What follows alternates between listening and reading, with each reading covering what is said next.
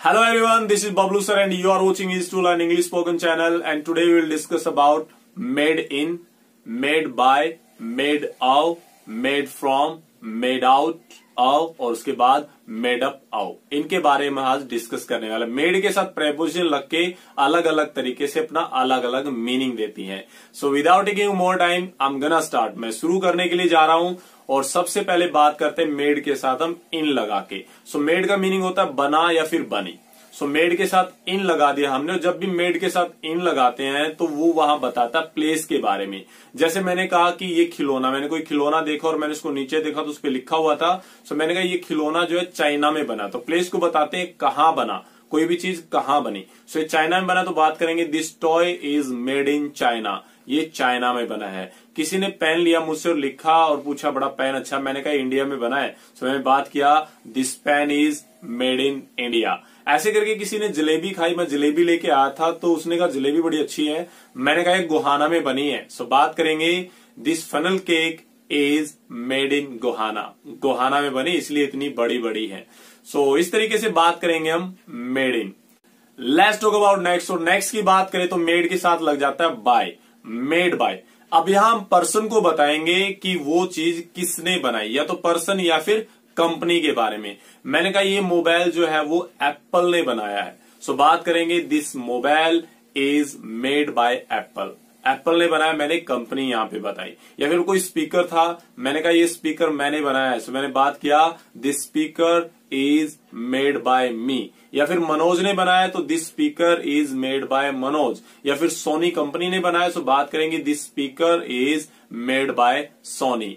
हम सबको भगवान ने बनाया, सो बात करेंगे we are made by God, हमें भगवान ने बनाया है। सो मेड के साथ बाय लगाएंगे जब भी बताएंगे कि ये किसने बनाया, व्यक्ति ने या फिर कंपनी के बारे में हम यहाँ पे बात करेंगे।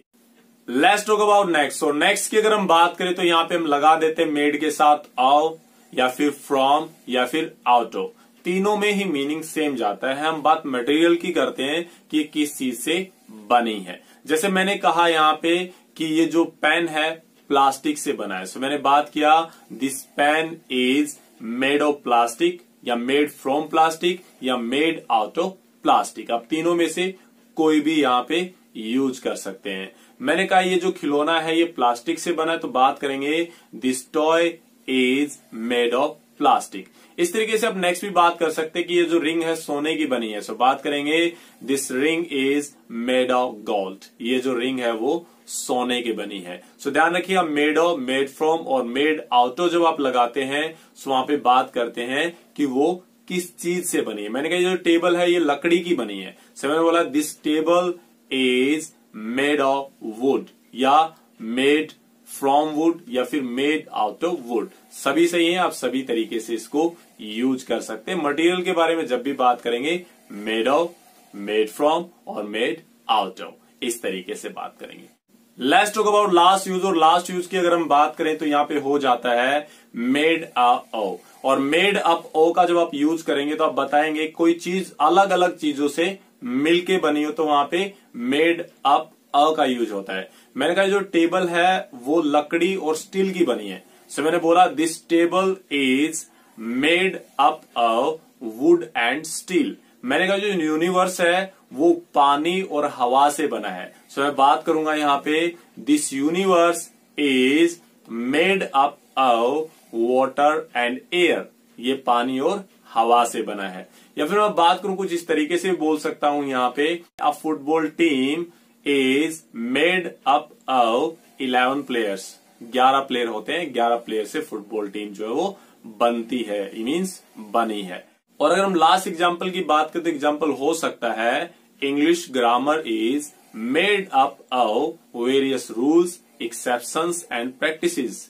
प्रैक्टिस एक्सेप्शंस भी होती हैं और वेरियस रूल से बना है। बहुत बार रूल्स काम करते हैं, बहुत बार काम नहीं आते हैं। So it was all about made, इन लगा के, बाय लगा के, ओ लगा के, फ्रॉम लगा के, आउट ऑफ और अप और ओ को आप मेड के साथ लगा के अलग अलग तरीके से मेड का यूज करते हैं।